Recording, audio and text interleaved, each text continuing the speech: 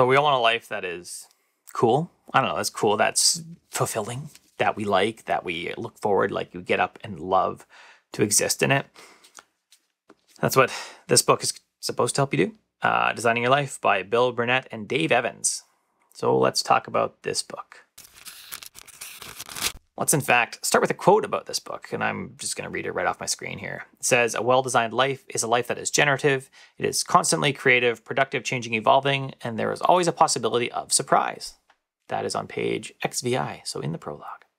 Now, according to the authors here, there are 5 ideas, 5 mindsets we need to have if we're going to have a well-designed life. Number 1 is we need to be curious about life. Fairly straightforward. You need to just be curious, reading, doing things, discovering things, continuing your education. Second, we need to have a bias towards action. So we're not just going to sit back and lament like, oh, woe is me, nothing happens good for me. You're going to actually go out and do something. Third, we need to reframe the problem we're working on. This is how we get unstuck when we're not making forward progress. So we just keep like batting up against the wall. The obstacle is the way it says this too, right? You keep hitting the obstacle. That's by Ryan Holiday. Keep hitting that obstacle, and instead you go around, right? You go around it. You find a new path. You find a new way to attack the problem. Number 4, we need to know that building a life worth living is a messy process. It's not always going to be steps forward. It's going to be like steps forward and steps back, and maybe steps back farther than you wanted, and then more steps forward. All right. I've said this in other videos. I had a 6-figure WordPress business, and then I just got too infatuated with other parts of my business, and they died. And my business dried up. I had like a middle 5-figure business, and that was a big income shift and a big issue. What came out of that is way better budgeting, better marriage, like we're stronger for it. And like, again, back to a 6-figure business now that takes me less time, that I do lots of other things. And I do like this as part of my business now too. Good business, but there were steps back in the middle there. It was not easy. 5th, we need to be willing to ask for help. Big thing they talk about here is being collaborative. How collaborative a good, well-designed life is. A good book that talks about that is Innovators. It's talking about how innovation happens not by the lone genius as we often think, but it happens because there's teams that come together to really do cool stuff. Once you've got those 5 mindsets in hand, they have a whole ton of assignments. That's all I can say, assignments to help you design your life. One interesting one was what they call the work view statement. And that's not what you do specifically. Like my work view statement is not, I do videos, or I code stuff. I'll read mine to you, in fact. Let's just do it. I work for the discovery of problems. A hard coding issue or a new idea in a book both feel like an excellent discovery. I enjoy finding both and sharing what I learned so that others don't have to struggle. So it talks about this in terms of like, this is just like the bigger framework for what you do. And there's a lot of other exercises. That's one of the things I like about this book. There are lots of cool exercises in here.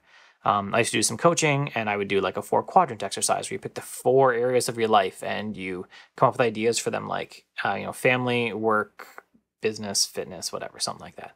I know I just did business and work, but anyways, you get the idea, right? And you say, here's my priorities, and here's where I want to be in 5 years. Then we do a 5-year life essay. We'd write like an essay and like name your dog, stuff like that. And I think those are really helpful. And they have more exercises like that. That's one of the really good things about this book, is all the exercises. Another one of their exercises is the 3-life idea. So the idea here is that there's not one life that's like the best life. That's the only thing that's going to be perfect for you, and everything else is just going to be like not as cool. They have the 3-life exercise.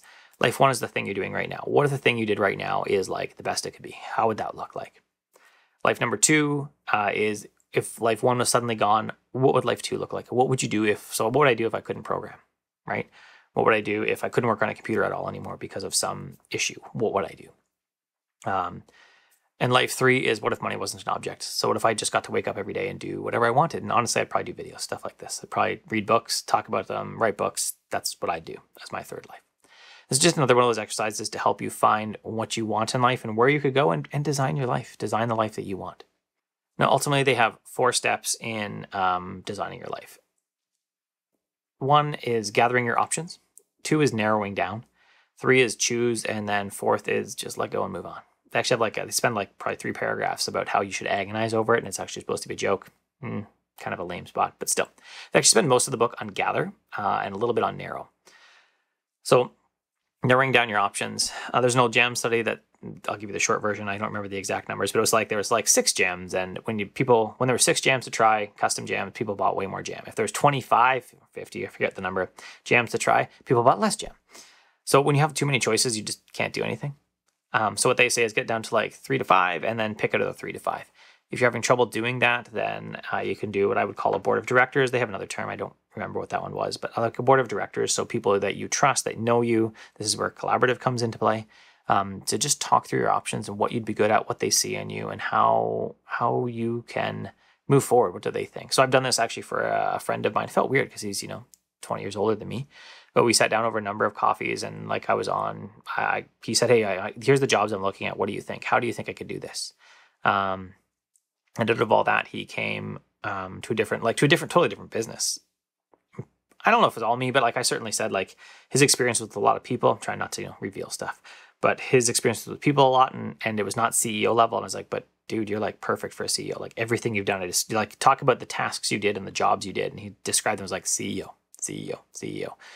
And so now he's not CEO, but he is managing lots of different people, lots of different interaction, and making good money. Like I think it's the best money he's ever made. So that was cool. Being on his board of directors and helping him work through that, talking about stuff, and saying like some things I'm like, I don't think this is a good idea, was good, rewarding to me, and helped him out.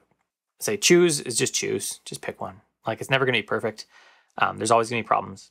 So pick the next step, take the step, and then let go and move on. Right? You can't what if yourself about everything else. Like, what if I did this? Would it be 2% better? You're never going to know.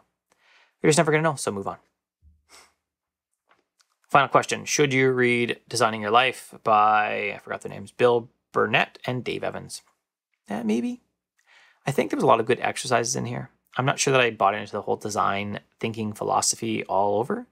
I kind of only gave it like a 2-star. So for me, a 3-star is like, this is just an average book. It's decent. It's not bad. It's fine. It's a good book, and I learned some stuff from it. A 4 is like, no, I'm going to recommend this to people. And a 5 is like, I might buy you the book and give it to you. So this is a 2. It's okay. I didn't think that there was anything like amazing about it. I didn't think there's anything terrible about it. I don't think I'm going to go back to it. It's kind of on the cusp of whether I take it back to my local. I think I got it at the used bookstore. Let me check. Maybe I didn't. I don't know. I don't see their tag on it. So maybe I can't just take. Oh, I do. I bought it from them. So maybe I'll just take it back to them, and I won't keep it because while it was good, it wasn't like amazing. So I'm kind of If you're really looking into designing your life, if you think design thinking specifically might help you, then this could be a good book. If not, then I don't know. And I honestly don't know. I think one of the best books that I've ever had is by Dan Miller. He does 48 Days to the Work You Love. I think that's the title of the book, 48 Days to the Work You Love. And he does one of the better books on that. Although he does talk a little bit about your God-given stuff. So if you're not into faith stuff, then maybe not. And then this would probably be a good book then, actually.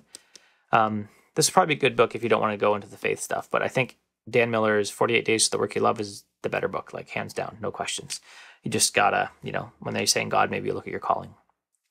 And he does a lot of resume stuff. Dan's does too. So this one doesn't do that. That's it. If you liked the video, you can give me a thumbs up. If you loved it, you can subscribe, then hit the bell so YouTube lets you know what happens. And then you could also go to patreon.com/Curtis McHale. And there you can support the channel so that videos keep coming. Have an excellent day.